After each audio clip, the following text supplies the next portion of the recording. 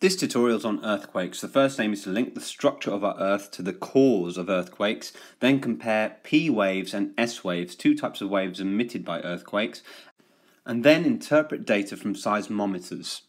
These are pieces of equipment that detect tremors and display them graphically. Being destructive is no easy task.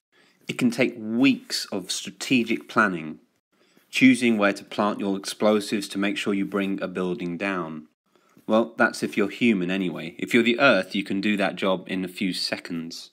The downside is earthquakes don't discriminate. They will take down everything in their path if the force is strong enough.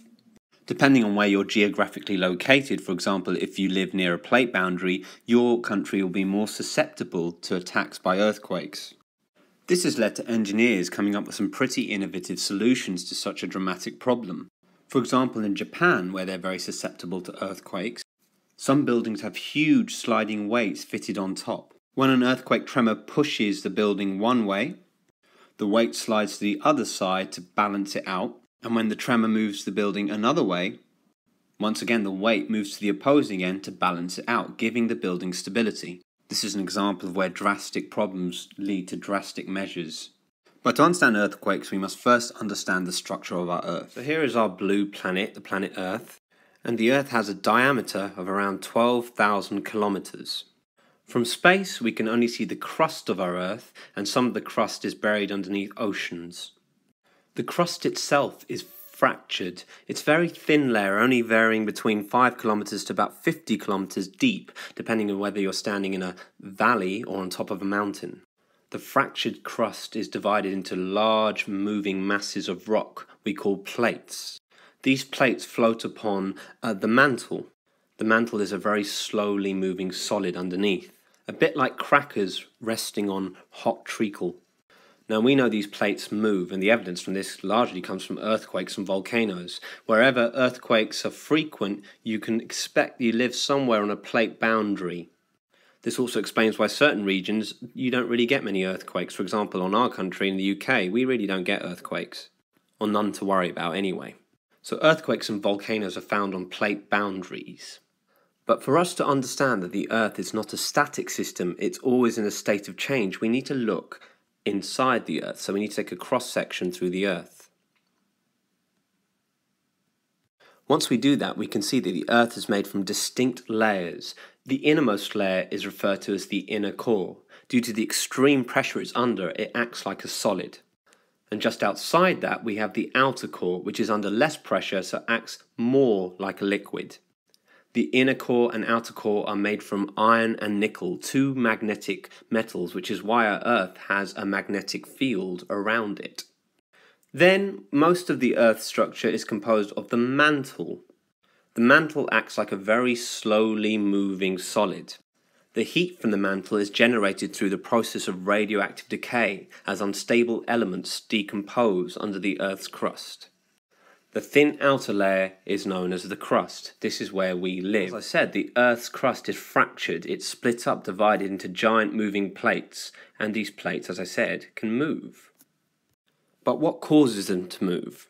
We get rotating currents of heat known as convection currents, which move the masses of rock that rest upon the mantle.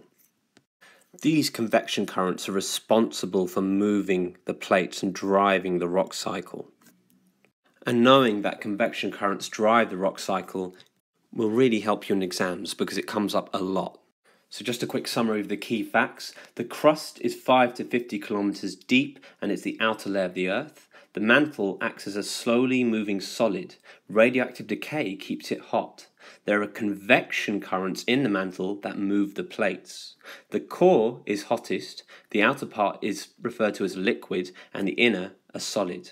The core is iron and nickel, which makes it magnetic, and therefore gives the Earth a magnetic field. Earthquakes are a direct consequence of moving plates. So you can imagine two giant land masses or two plates come close to each other and get stuck due to friction. Over time, the convection currents are moving them in opposite directions, but they can't move because they're stuck. Then suddenly, they slip, and that's what causes an earthquake. Scientists never know exactly how much force is required to create the slip, so we never know how long before an earthquake occurs. We can look at rocks in our Earth and see if they're under particular strain, which might indicate an earthquake, but generally speaking, it's pretty much impossible to predict accurately when an earthquake happens. So it's often common practice when the scientist is trying to work out a solution to a problem that they build a model. In exams, they quite regularly throw different models at you for you to interpret. In every model, there'll be something that represents movable plates and convection currents, the currents that provide the force that move these plates. Your job is to work out which bit relates to what. So here's one explanation of a specific model. Here we have a tank of water. We are heating the water with a Bunsen burner, and there are corks floating on the water. As we heat the water, we cause convection currents to occur within the water, and this in turn moves the corks. And this simulates plate tectonics. In this model, the Bunsen burner represents the heat generated from the Earth's core. The water represents the mantle or the magma, with the convection currents moving the magma slowly, like rotary belts or conveyor belts. And the corks obviously represent the movable plates. I've used a colour key so you can see what matches with what. Now, you could replace certain components of this model. For example, the water could be treacle, the corks could be bits of floating biscuits on that treacle. But the principle is always the same. You produce convection currents within the liquidy part, and it moves the solid plates resting on the liquidy part. So this model represents the cause of plate movement. In other words, we can see how convection currents move plates. But here we have a different model which is designed to really teach us one specific thing.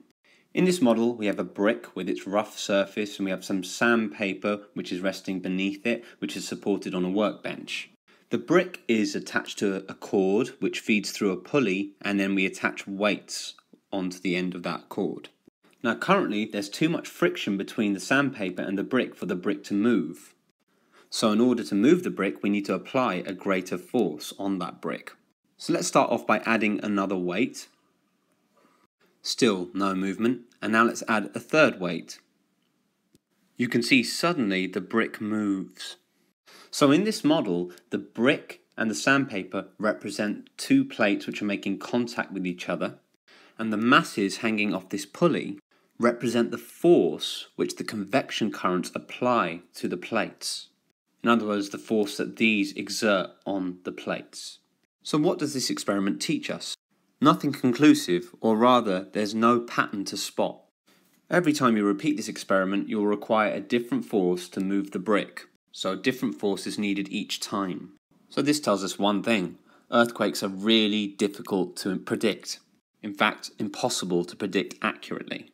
Now, predicting when the next earthquake is due for arrival is incredibly important, because obviously earthquakes can lead to mass loss of life and property destruction, so it would hugely benefit us to have an accurate predicting method. Another thing we can do is look at the historic pattern of certain earthquakes and volcanic events. For example, some earthquakes happen fairly regularly, so we can use that previous pattern to predict future patterns. Again, it's not ideal because nothing's set in stone. As you can see, different forces needed each time. And that is how you link the structure of our Earth to the cause of earthquakes. So as we've seen, earthquakes occur when plates get stuck to each other, build up force and then slip. Upon doing so, the origin of the earthquake, the point at which the earthquake occurs beneath the ground, releases two types of shock waves. The first type of shock wave is called a P wave.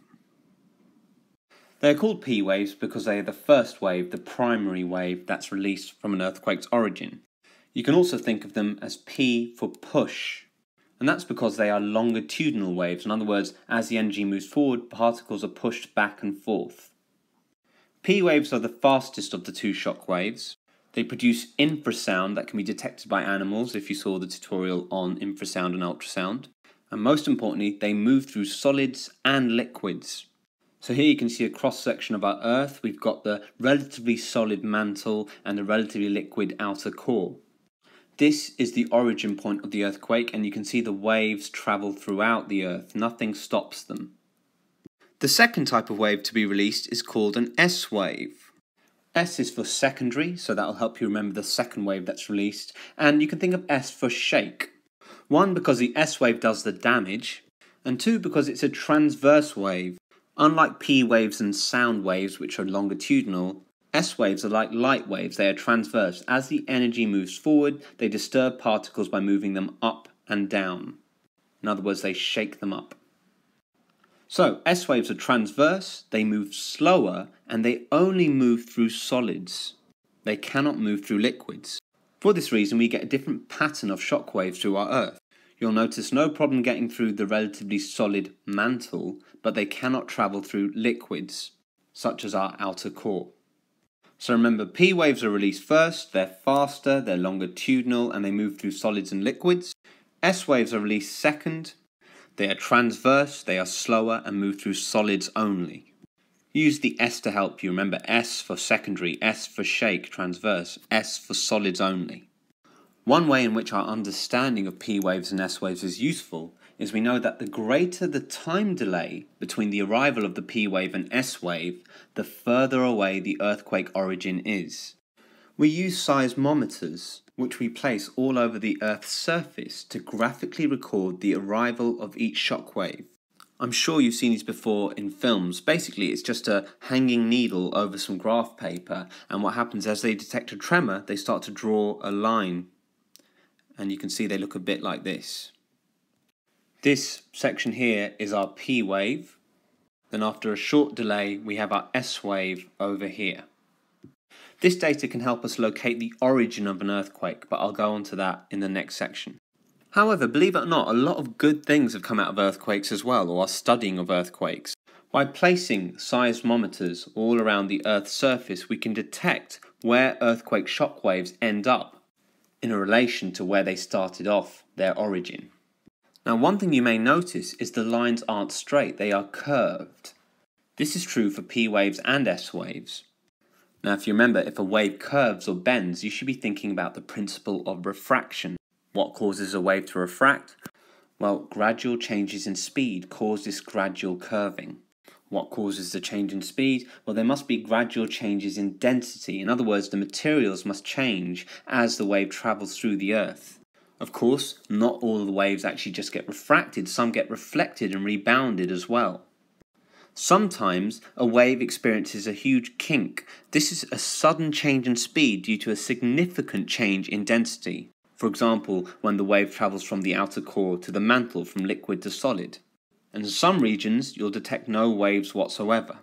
Now, believe it or not, seismologists use this data to study reflection and refraction patterns to determine our Earth's structure. Yeah, we certainly don't know we have a core because we've been that far down there. We can barely scratch the surface of our Earth. It's just far too hot and there's too much pressure to send any machinery down there hoping it will make it without breaking and melting. So scientists can study materials in a lab and see how waves travel through them and how they bend and refract.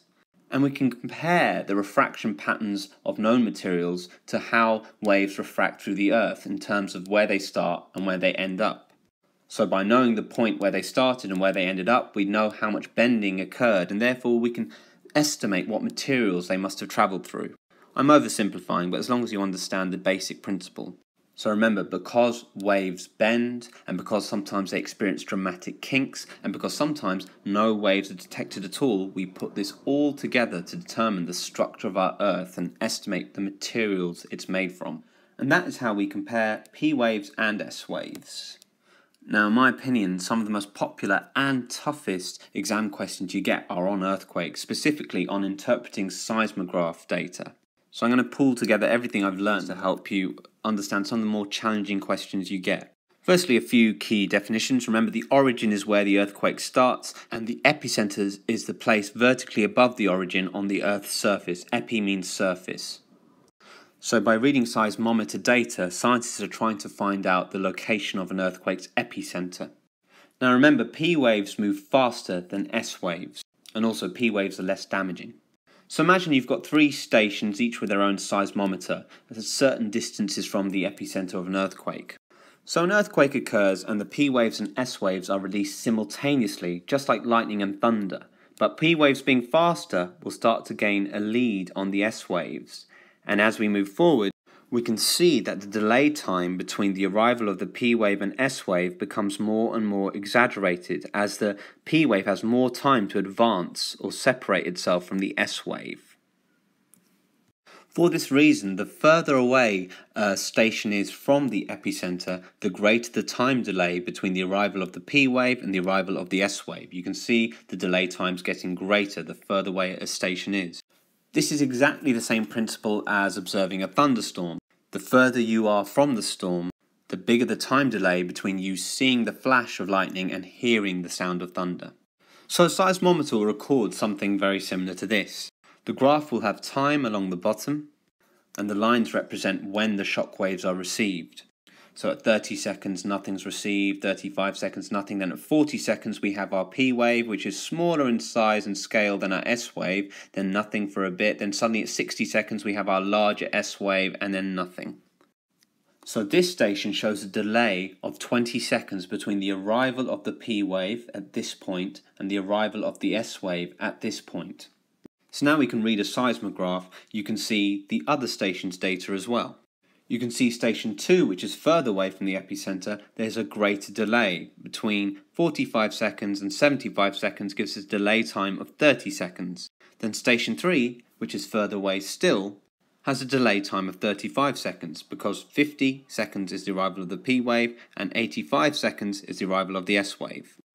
What this tells us also is that these stations are spaced out as so. Here's the first station, here's the second station, but the third station must be proportionately a bit closer to the second station.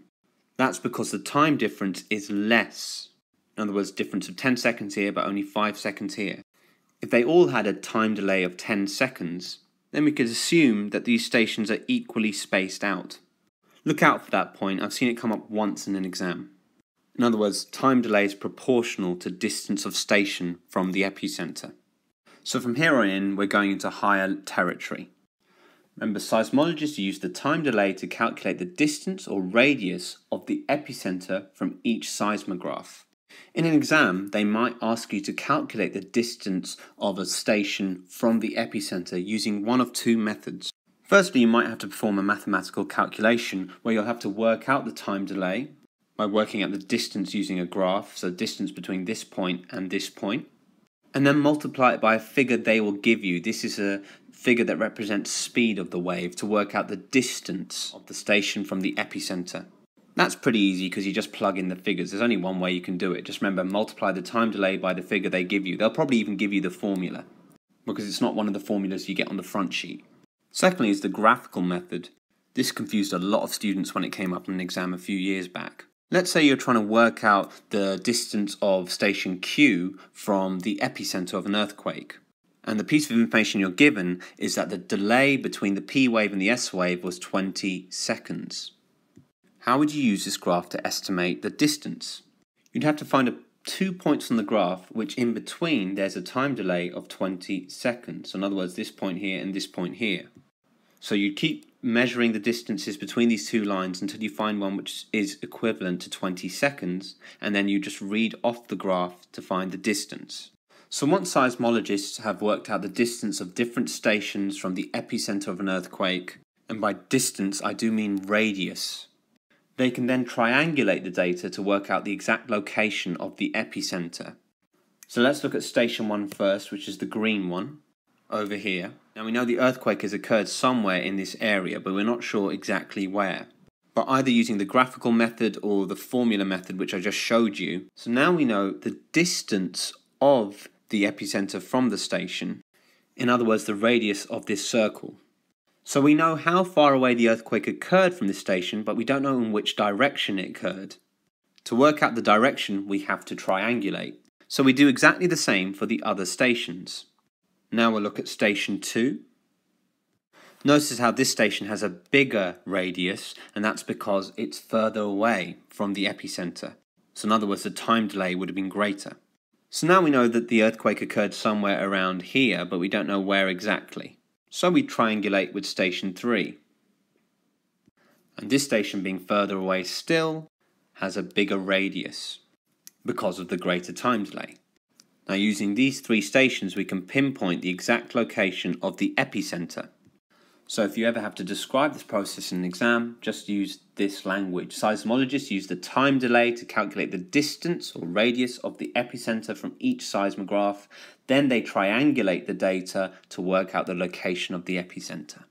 Quite a lot to take in there, so feel free to look at it again if you need to. And that's how we interpret data from seismometers.